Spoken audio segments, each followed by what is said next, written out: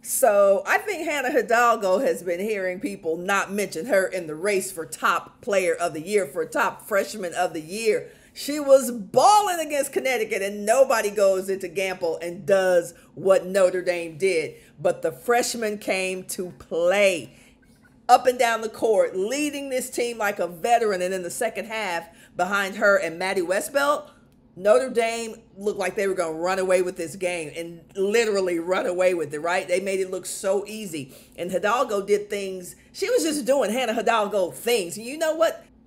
34 points, hitting three-pointers, dishing dimes, stealing balls. Hannah Hidalgo was balling like crazy. And then after the game, straight vibe. Straight vibe.